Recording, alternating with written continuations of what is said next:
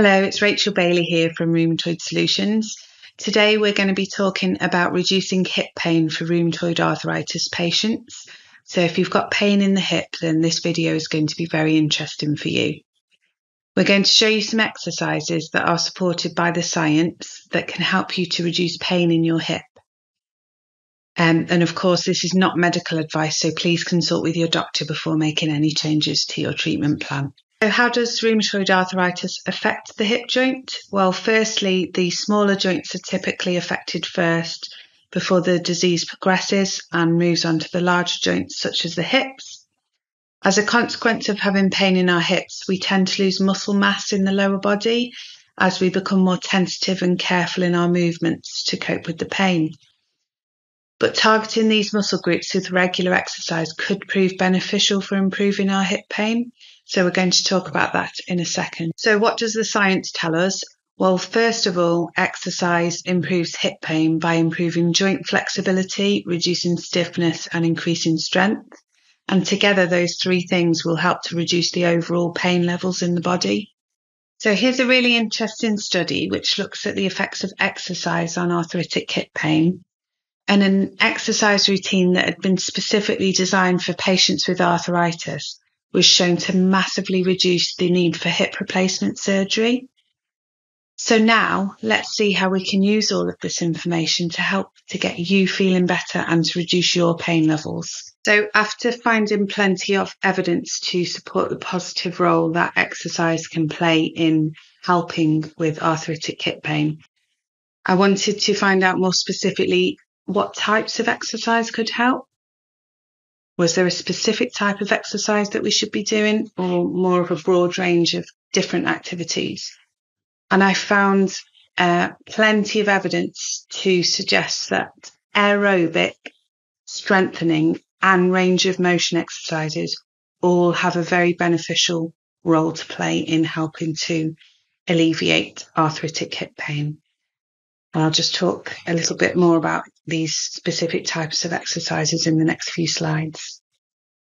So firstly, let's talk a little bit about aerobic exercises. And when I say aerobic exercises, I mean exercise that gets the heart rate up.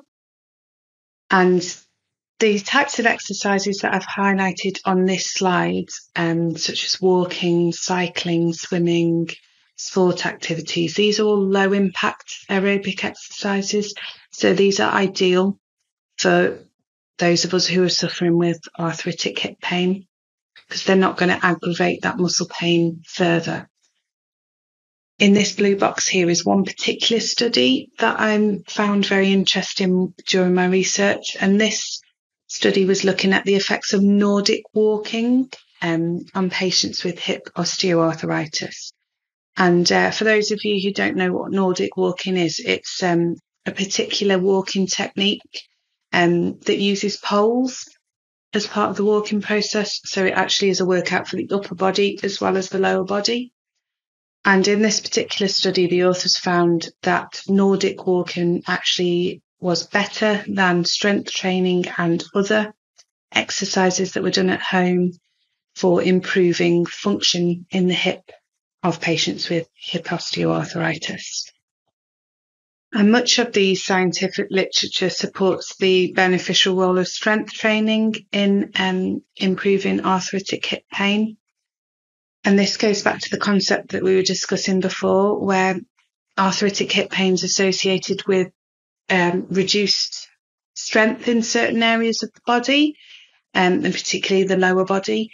And by building strength in these muscles, we can help to improve pain levels and mobility. So weight-bearing exercises are a great way to build up strength in the lower body, and they're very safe and effective for patients with rheumatoid arthritis. And as shown in this study here, which was a randomized controlled trial, these types of exercises can also help to slow down bone loss in patients with rheumatoid arthritis. And then finally, the last type of exercises that can be beneficial for arthritic hip pain are range of motion exercises. And these are exercises that involve gentle stretching or bending of the joints. And they can either be performed in a standing, sitting, or lying down position. And they can also be done either with or without equipment. So there's very simple, easy exercises to try out at home. And these two studies that I've just highlighted on this slide were some interesting studies that I found while researching into this area. So the top one was a randomized controlled trial that was looking at the effectiveness of these types of range of motion exercises to try and improve muscle function in patients with osteoarthritis of the hip and or the knee. And again, this was a 12-week exercise intervention program with patients exercising between 1 and 3 times a week. And the exercise therapy was found to reduce both pain and increase function and mobility in these patients. And then the second study was looking at range of motion exercises in combination with a regular aerobic exercise program.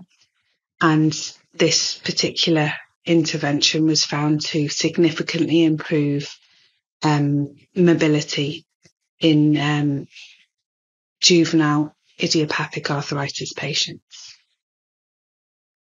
Now we've briefly covered the science and the background of hip pain in arthritis.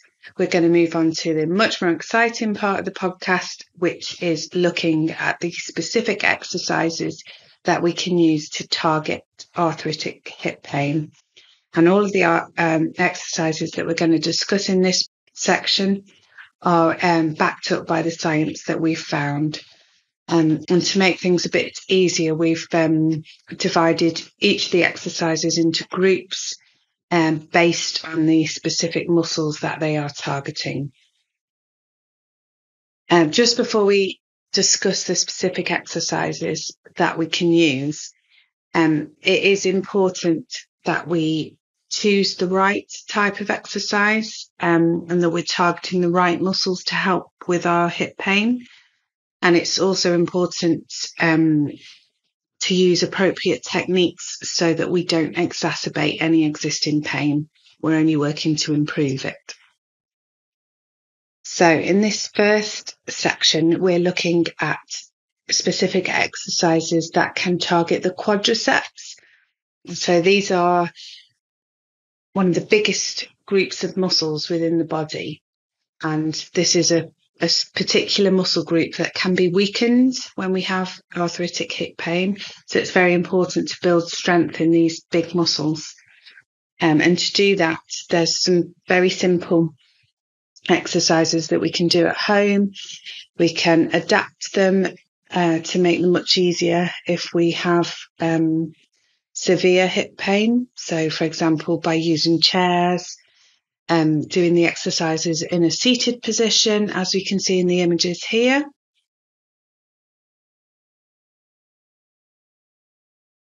And we can use basic body weight exercises to target these muscles. So, for example, body weight squats, which are very simple and easy to do at home, quad stretches, and also using some kind of step or platform to do step ups to build strength into that area. And then the next group of muscles that it's very important to target, obviously, if we've got hip pain, targeting the muscles that actually support the hip joint itself. So the hip abductor muscles, and these can be targeted using simple exercises such as a glute bridge or a lateral leg raise. And also clamshells, which are a very popular and effective exercise to help with hip pain and to improve hip strength. And we can use resistance bands to add in extra resistance. So, for example, to do resistance band walking and standing hip abduction, which again is working on these hip abductor muscles.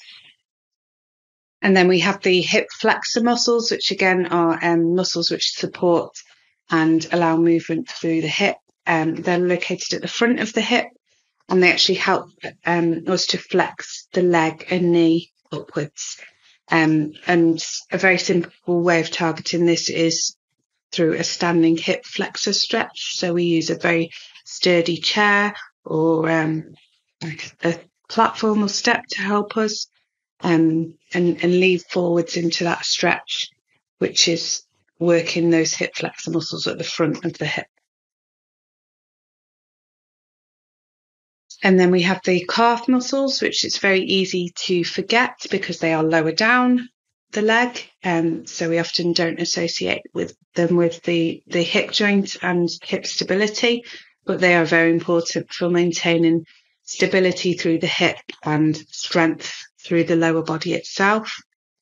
And again, there's many exercises that we can use to target these muscles. So again, step ups using a sturdy platform, simple calf raises, and a calf stretch using a wall or other surface to stabilize ourselves. And these are the kinds of exercises that we can start simple and then we can build them up. So, for example, with the calf raises, we can start it as just a body weight workout, but then as our strength progresses and we need to build up, we can do the same kinds of exercises using weights. So have a weight in each hand and do the calf raises as before. And then we have the knee extensor muscles. So the knee joint and the hip joint are very intricately connected in the way that they move. So the knee supports the hip and the hip supports the knee. So by building strength in the knee extensor muscles, we can help to reduce hip pain. And examples of exercises that we can use to target these muscles are a knee extension, which is done in a seated position, and short arc quads, where we use a towel or a foam roller underneath the knees to support them as we raise the lower part of the leg. And then we have the glute muscles, which are another large muscle group in the body, and they are an important hip stabilizer. So they help to keep the hips in position, the pelvis in position, and the knees, and to keep them stabilized throughout our movement. And again, there's various exercises and ways in which we can target these muscles. So, for example, very simple exercises, lifting the knee to chest in alternate knees, and also a glute bridge, which we discussed before, can help to train the quads and the glutes.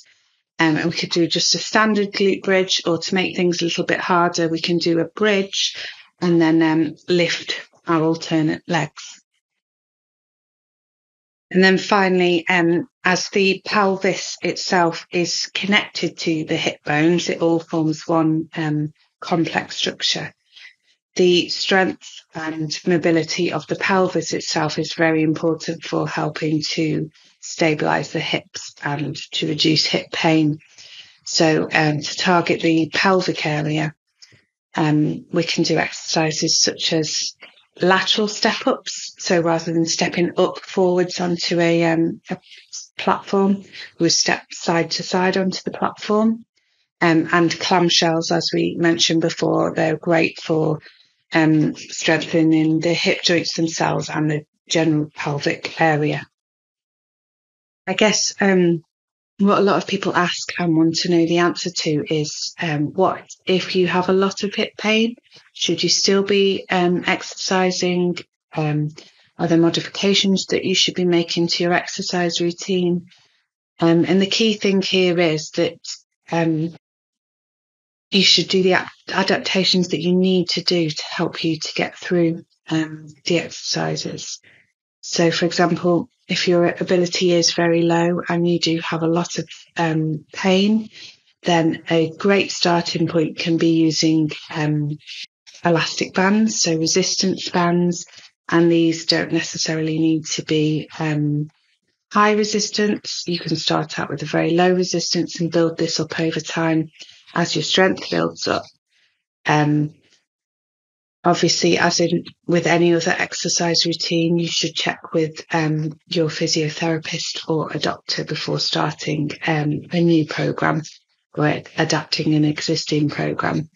And you should never push through pain. You should listen to your body and make adaptations and rest when you need to. And just at the bottom on this note, I'd just like to highlight this study that I found. And this was another randomized control trial. And this was looking at the effects of resistance training on muscle function, muscle properties, and physical performance on people with hip osteoarthritis. And what this study found was that this high velocity resistance training program, and what we mean by high velocity is resistance training with very low weight but quick movement. And these exercises that focused on the different muscle groups that we've discussed in this podcast actually improved the composition of the muscles surrounding the hips and the different parts of the body and physical performance. They improved mobility and function in a group of patients with osteoarthritis of the hip. And the key thing that I wanted to mention here was that these exercises were high velocity, yet very low impact. So it's not necessarily the weight of the resistance or the weight of the weights used in your weight bearing exercises. It's just the movement. So if you need to make modifications to get through the exercise routines, then listen to your body. So just to quickly summarise what we've been talking about in this podcast, we've shown that exercise can be used as an effective way to manage arthritic hip pain. We can use low impact activities, so aerobic exercises such as walking, swimming, cycling, sports activities, and these can effectively help to reduce hip pain and stiffness. And improve mobility and general joint health in the hip. It's important that we target the specific muscles that help to support and stabilise the hip, so to build up strength in these muscles. And these are the muscle groups that we've discussed in the podcast. And to build these up, we need to use the types of exercises that we've discussed.